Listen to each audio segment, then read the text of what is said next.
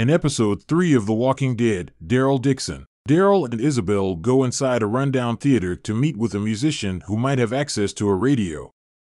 Daryl and Isabel discover that he has been putting on a rather disturbing show, as we see walkers on the stage tied to instruments and performing a tone-deaf show.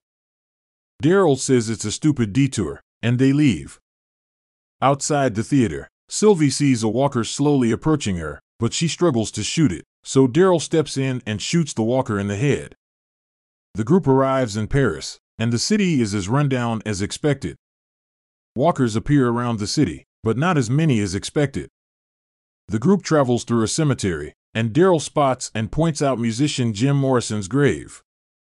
Laurent tells Daryl that he won't die in Paris like his musical hero. A man called Fallou and his group stop Daryl and company in their tracks.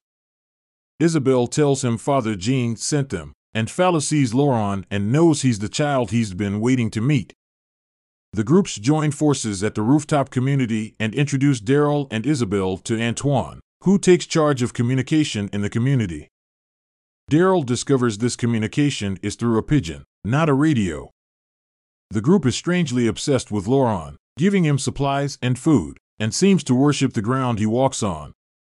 Cadron is at Maison Mère, the headquarters of a place where experiments are done on walkers.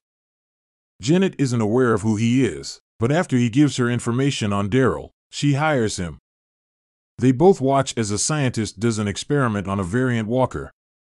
The walker breaks his chains and runs into a glass wall, his brain exploding. Isabel and Daryl return to her old apartment, which has been looted. They leave, and flesh-burning walkers begin dropping from the top-floor apartments.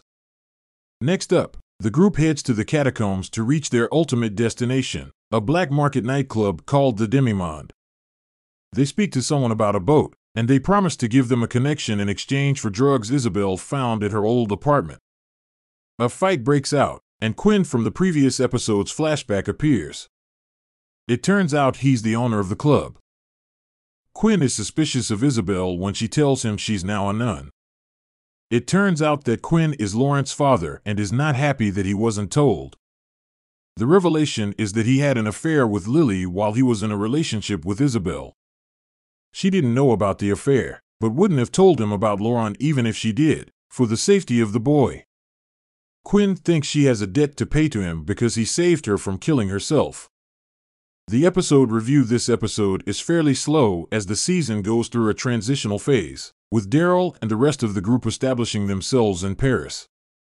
It's still a decent episode with a couple of good action scenes, and a brilliant French version of People Are Strange that plays over a scene in a graveyard where Daryl finds the grave of Jim Morrison, who originally sang the song. There are some interesting plot points introduced involving variant walkers, and some revelations about Isabel's past, which confirm she is one of the most interesting new characters in the Walking Dead universe.